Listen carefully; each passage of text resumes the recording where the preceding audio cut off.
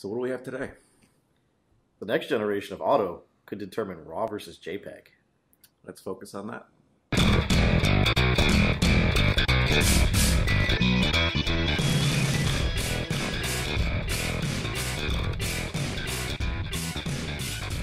Hey everybody, and welcome to Aperture Chat. I'm Tom. And I'm Ryan. And I'm sure Elliot will pop his head up around here at some point. Yeah. He still has more Twitter followers than I do. Yeah, that's because you're terrible. I am a terrible, terrible Twitter person. So before we get to the obnoxious thing from the bump, we are going to keep doing our ISS news, which is apparently now 2 weeks in a row, so now it's a thing. There's always something. Astronaut Reid Weisman uses a floating sphere of water as the ultimate fisheye lens. So on the ISS, obviously, there's very little gravity. So when water is floating, it's floating in a perfect sphere. And when you use that as a camera, put a camera behind the sphere of water, and it works like a fisheye lens. It looks like a really cool fisheye. Yeah, it's So he was talking about why, and this is one of those. The ISS often puts out little videos about stuff on space, and they take questions and they answer them on Twitter. All the astronauts have Twitter. Yep. So it's really fun for them to just do whatever they want to do. So this must have been an interesting little either question or just something that they come up with. Yeah, someone probably just sent up a tweet. Hey, I don't know. It was a Vine. It was. Well, they put it out as a Vine. So this is the frame cap I have here is actually a cap from the Vine. Mm-hmm. But yeah, I'll have to go follow him on Vine. I had him on Twitter. I missed that. Friggin'. Yeah, so he uploaded the very first Vine from space. Yeah, good for him. Yeah. So, I mean, somebody has to live up after Hadfield. Like, Hadfield spent so much time on the internet just doing random things. Oh yeah. Apparently, Reid Weisman is the guy doing that now, which is good. Yeah. But yeah, it's a really cool little. It really is like the ultimate fisheye because it's just like bloop. I don't know what bloop means. I just said that. Bloop is the right. All right, Definitely. So that's our fun in space segment. Yeah. I don't know what else. I'm gonna put that up. It's gonna be like fun in space. No. Okay. Yeah. It's some serious business. It's playing with water in space. Space is serious business. Just ask Richard Branson. So anyway, back here on Earth, and as I talked about in the bump, you may have a new auto feature in your next generation Canon camera. Canon applied for a patent and was granted it back in August for an algorithm that would determine whether a shot should have been captured in RAW or JPEG, using things like contrast and sharpness and all this. So you could burst shoot, and it would only save the good pictures in RAW, and it would put your other pictures in JPEG so you still had them. I mean, if it was perfect, it'd be an interesting thing to... Yeah, I would never use this. No. I would just keep it in RAW. I mean, unless it was, so tried and tested that it was perfect. Like, autofocus is one of those things that you'd say you'd never use when it was first a thing. Yeah, that's true. But yeah, that'd be an interesting, like, if it was actually perfected, it'd be very cool. And I can see part of where they're coming from. It is faster to write JPEGs because they're smaller files. But you're taking time to do this. Like, there's time doing this. But the Digic processors are so much faster than the bus to write with now. The Digic 6 is... Yeah, but you're still taking time to do this. Like, there's a process that you see the stuff and you have to pick and choose while the pictures are coming in. Yeah. So there's still a process there. This will be slower than what it is now. I don't know. The process is... You're making a decision. So you're adding a piece of I/O no matter what you do if you add this. Because if you're writing to RAW, you're writing to RAW. Yep. If you're writing to this is going to choose and then pick one or the other. That's true. It will take the whole RAW image and then make a decision. So it's choosing before it's actually written. So it's you're adding something. Doesn't mean it won't just be compensated for some way, but it's interesting. But the little picture they show for the patent application is kind of funny. It's like, hey, look, there's half for the car, then they have the whole car, then they have the back half of the car, and then the picture below it is the car all out of focus. Yeah, blurry car. Blurry car. I personally would just turn it off and shoot everything in RAW. I'm sure it would be an option because auto is always an option. It's not a requirement. Oh, yeah. And Ken Rockwell would always shoot in JPEG because he doesn't want to run out of space in his cards. Yeah. I was surprised. I was honestly surprised. I was looking for something Nikon related, and he didn't come up on the top of the Google search this week. Yeah, he's been doing other stuff. Yeah, but for a long time, his site was so SEO'd, like, to such an extreme that you put in anything Nikon related, and he would show up before Nikon. Yeah. And I think they got kind of pissed at him for that. Casio has made a split camera. It's a modular design that separates the lens from the sensor. Separates the screen from the lens, and the fuck you. So Casio's new Exlim EX FR10 is a modular design. It's meant to be an action camera, like all your GoPros and everything else. They're trying to get in on it. The difference is the camera and the storage medium / display are actually completely separate units. Now, they can click together, but they actually talk to each other over Bluetooth. Okay. So you can just have the camera out, and you can have it over here and be separate and look at your pictures or your video. Sure. It doesn't say anywhere, I even looked on their site, about whether you can do live view over Bluetooth. You probably can. Considering the way GoPros work, you have to be able to. There's no screen on it, so if you want to have any chance of framing something, you probably need some live view. But why? I don't know. Yeah, there we go. Like, it's just... I don't know. In a market where everyone's already smartphone-based, going back to not smartphone-based seems a little weird. It is rugged. It's been ruggedized. It can take a beating. Yeah. It's... GoPro just announced one with a screen on the back for less money. Yeah, and they are asking for $480 for it. That shoots 4K at 30 frames a second and is good to 120 meters or whatever. Yeah. It's like, this seems like a half-assed attempt at making something new. I guess their whole point is to let you be able to put the camera in positions you wouldn't normally be able to put it in and still be able to see what it's looking at. I just don't see this. And it's nothing functionally more useful. Like, yeah, I don't know. Really. Comes in cool colors. Yeah, I mean, it's an attempt, at least. They're trying to not die. They're trying, yeah. It's something. I haven't seen anything from Casio in a while. I'd almost rather see a better, cheaper, all-weather point-and-shoot. You know? Like, I feel like that would be a better... Yeah. For $480, I can buy a Nikon AW1, or whatever, when they make a new one, which shoots better pictures, is the same size, and is more rugged and more weatherproof, and... That's true. It's just a strange little... It's a strange little marketing ploy for a company trying to stay relevant. I didn't even realize they were still around in the camera market. Like, I figured they were still making watches and calculators, and that was about it. I knew they were making some weird little stuff, but... No. All right. So this next one I threw in here because I wanted to talk to you about this one. Yeah, this battery stuff is coming a long way. Battery stuff is coming a long way. There's a new company out there called ChargeAll, and they claim they are trying to change the game of portable power in that their new ChargeAll portable batteries have an AC outlet on them. Now, if you want to reach over and grab off that pole there, we have something that already does this, although... And at about the same price point they're asking for. The whole thing, okay, this is a little bigger than what they're looking at. This is a Paul C. Buff Vagabond. It's meant for strobes, but it's basically a giant battery with 2 outlets and a USB port on it. And basically it has a power inverter in the front end here, and it lets you go from the DC of the battery up to the AC of the outlets, and we can run the studio strobes off of it without having power. Yeah, and these are meant to be very industrial and used for strobes, so the capacitors are very quick, instead of where this is built to charge a laptop, this is built to fire a strobe, which is very, very quick. Yeah. This has a replaceable battery, so the battery is 2 parts. In fact, you have to take the battery out just to charge it. So it's just a big piece of battery, which is separate and replaceable from a fan-cooled series of capacitors, which lets you get up to the 120 volts slowly, where this is a 12 volt. 14.8 volt, big chunk of lithium battery. Yeah. So, yeah, these are pretty widely used and very, very trusted and used for a lot of things. And they made this is the Mini they made into like an extreme version, the new version, which is a bigger pack. Yeah. Which is a little nuts, but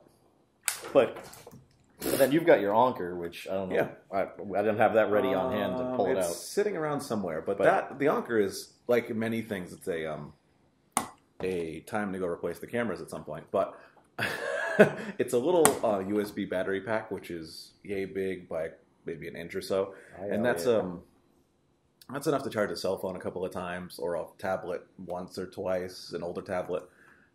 Those are 10,000 milliamp hours. I don't know if they were talking about. These are 18. These are 18 and 20 for the 20,000 milliamp hours. So like a new Anker battery pack is about 20,000 milliamp hours. This is kind of expensive for what it is, but it has the inverter. So that's and I think that's where they're getting away with charging 2 to 4 times as much as the Anker. Yeah, so this is well, the new Anker is about $80. These are between about $200 and $250. Yeah. So an Anker is, say, the same amount of capacity, but it doesn't have an inverter to go to AC power, which is what the actual plug thing is. Yep. This is the same size battery with a built-in inverter.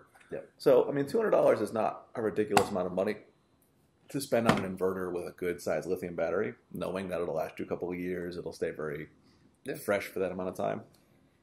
So, but it's interesting to see. It's obviously very Apple marketed, it being white. It's white, and the picture shows them charging an iPad, an iPhone, and an Mac Air. And both the iPad and the iPhone are white. Yeah. Well, they're all the same color because you know Apple. Yeah. Oh, they're eating. What are they eating? They're eating. Looks like a burrito. No, they're paninis, and they're paninis? bow tie salad. Oh yeah. So yeah, they're hipsters. Apple. Yeah, he's wearing flannel too, in case you're wondering. I'll put the picture up. Yeah.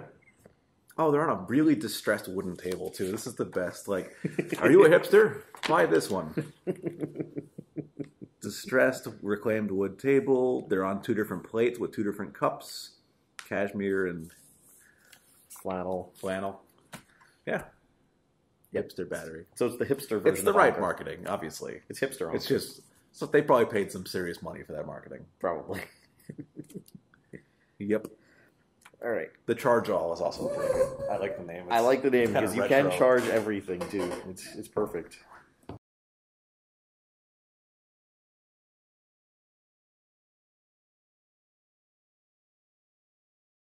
All right.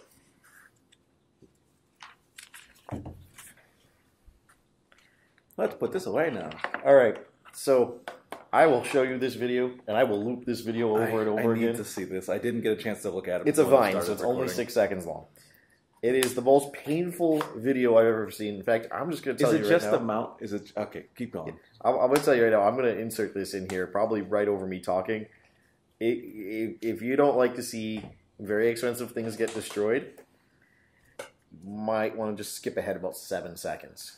Almost. I mean, that is close. He caught it. And but foot hit the pylon. Yeah. Almost. I mean, that is close. He caught it. And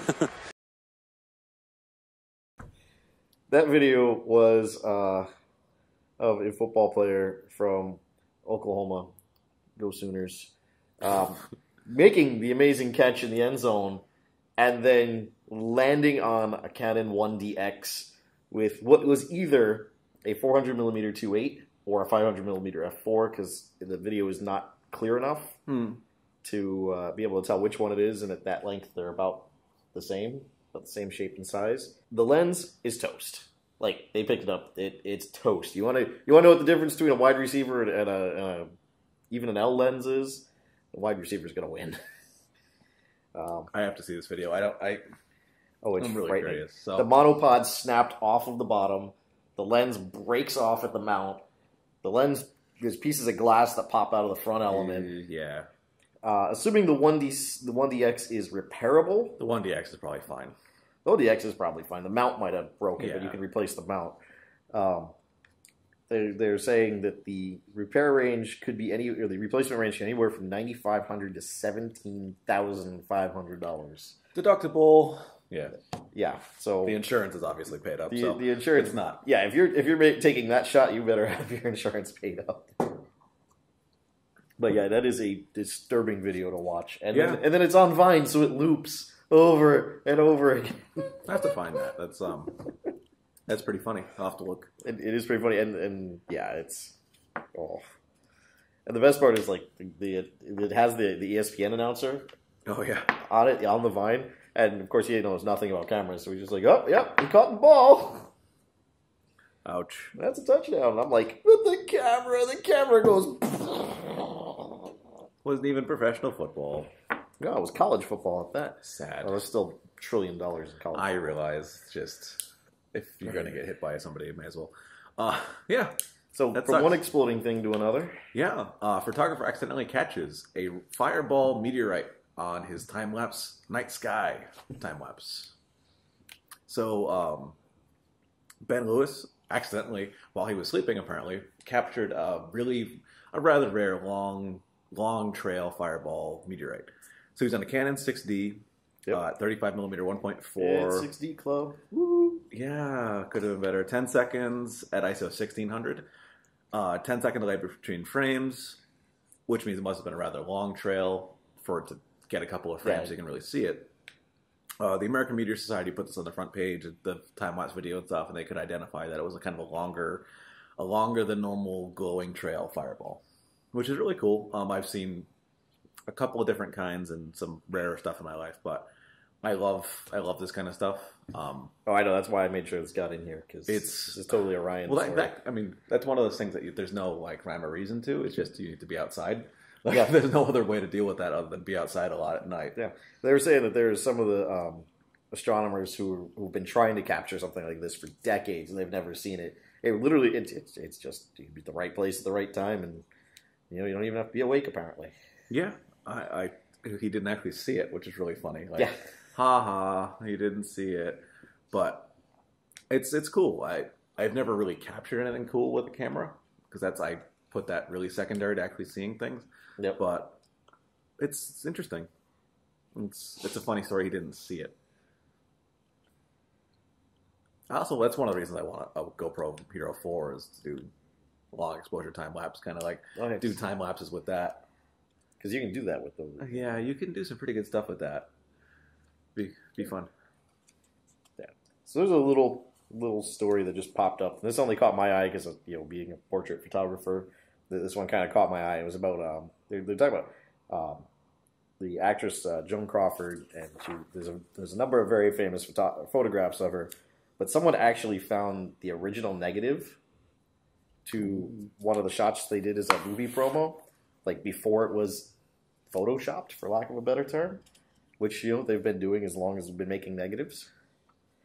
So the side-by-side comparison, I mean, it doesn't look immensely different, but they cleaned up a couple, like freckles and blemishes and smoothed out the skin tone a little bit and adjusted the light a little bit. All the things you would do in Photoshop now, except they were doing it by literally moving things around and like using pencil shavings to cover up parts of it as the light passed over. And so, yeah, this is from the 30s, so it's not like someone.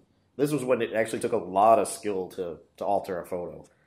Not like what I can do now with 3 clicks of a button and boop, boop, yeah, done. It's up until a couple of years ago. Yeah. It took an immense amount of skill to do. Yeah. And even to do it right, it still takes a ton of skill and a ton of time. But, yeah, so it's very cool. But they were saying that the photographer was George Hurwell, but the lesser known person involved in this whole process was the retoucher named James Sharp, and they said it would take him up to 6 hours per image. So they would have to absolutely pick the ones they wanted retouched before they'd start. Well, yeah. Because it would take him up to 6 hours per image to get everything just right. Yep, I can see that. So that's having spent what time I have in a darkroom, I can see that very easily. 6 hours is like a professional person doing that who knows how to do it as quickly as possible. Yeah. That's 6 hours. Yeah. So that's very cool. Yeah. No, so that one I just kind of crept in there because it's one of those things is like you don't usually see things coming out of the vault like that, and to be able to compare with the picture we all have on file, or I say we all have on file, but the picture that everyone knows that was retouched, and then finally someone finding the negative and reprinting it with the original and going, oh wow, they really did retouch photos even back then. So Ryan, what if I told you could have a lens that goes from 50 to 1,500 millimeters? Would you want that lens? Is it 1,500 or is it 1,000? It's 1,000 with a built-in 1.5x teleconverter, so it can go all the way up to 1,500. That's very cool. Would you want to play with this lens? Would you want to have this lens? That's very cool. If you have a D1C or a red Epic Dragon or a C100, 300, 500, meh. something that can record in 4K, because that's Yeah. what this lens is designed for. Although it is a standard EF mount, and they have put it on a 1DX. Okay. That's probably pretty funny. Well, I mean, the 1DC and the 1DX are the same body. Yeah.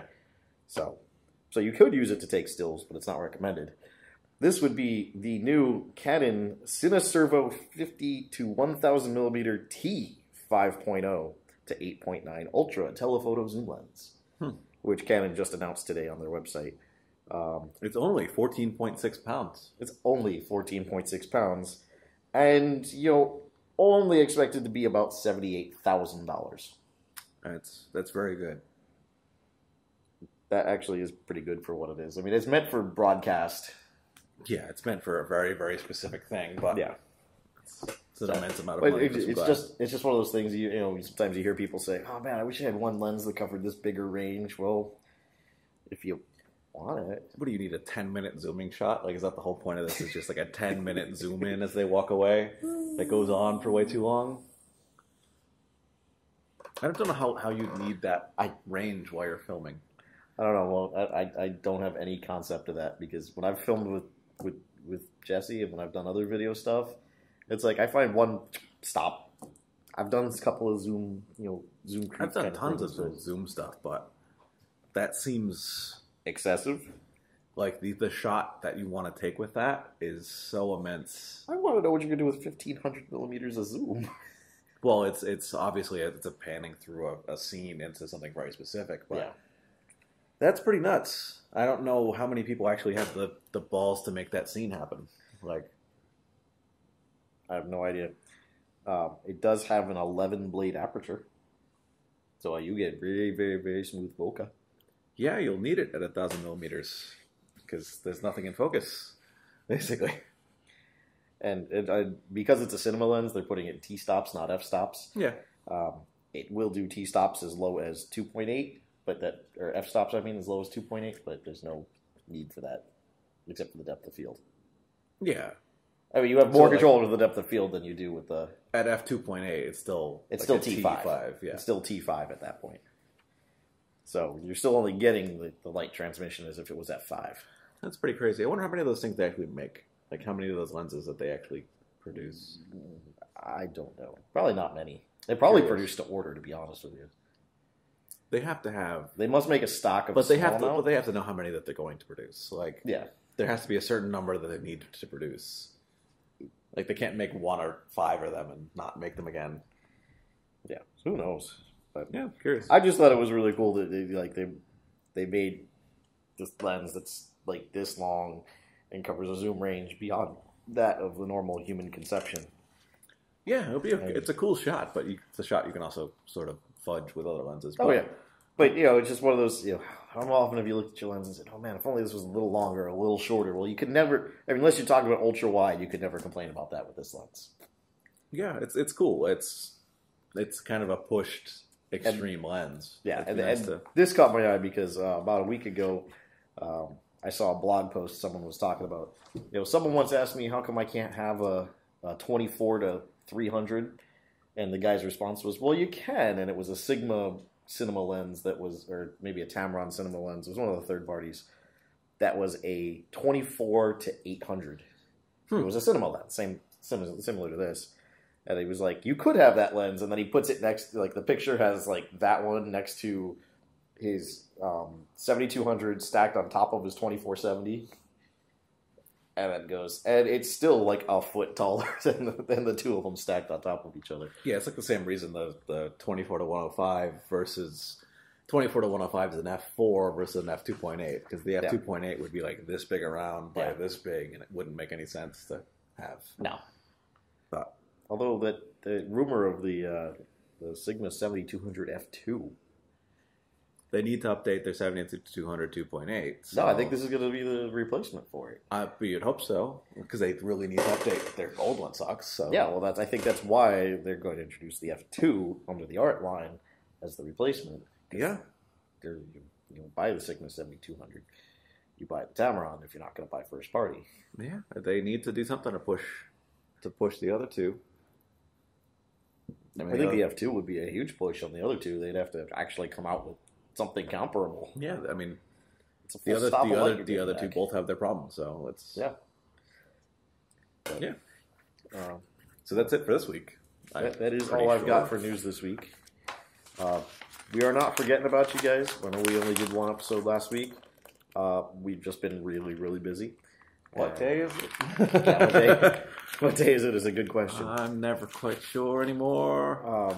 I know Ryan was crazy all over the place last week with jobs and... Well, there's 2 weddings this weekend, too. Yeah, you got 2 weddings this weekend coming up, so hopefully we'll get one more recorded before you get lost in wedding mode.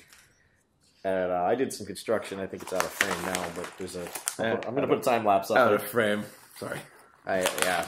Well, it's out of frame as it is because I screwed up the construction and might have to start over again. You're so good at wood. I am fine. My design was fine. My layout was fine. I can't freehand a circular saw. I thought you had a thing. No, I don't own a miter saw. I thought you did. No, Chris had the miter saw, and I asked him if I could go use it, and he's like, well, I'm in Oregon until Thursday. Well... So I might go buy more wood and go to his house Thursday. And cut it. I think I have one, too. But, anyway. So there'll be a time lapse of that up just because I took one. Fun. Because I had nothing better to do while I was doing construction. I still haven't told me what that's for yet, but... Well, you never told me what the whisk was for from the beginning of I told you what the whisk was for immediately. We never told them what the whisk was for at the beginning. Yeah, it's because I haven't had time to do it, and I don't have time to explain it or do it, so fuck. I don't have time to do it because it takes a little while. And, all right. Yeah.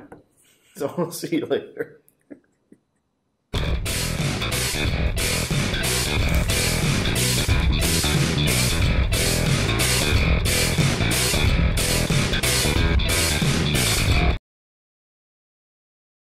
Yeah.